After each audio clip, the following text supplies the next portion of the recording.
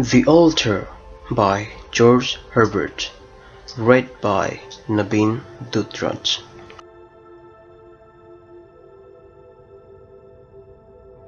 A broken altar, Lord, thy servant rears, made of a heart and cemented with tears, whose parts are as the hand did frame, no workman's tool hath taught the same.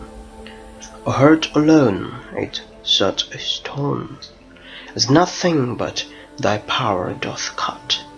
Wherefore each part of my hard heart met in this frame, to praise thy name, that if I chance to hold my peace, these stones to praise thee may not cease.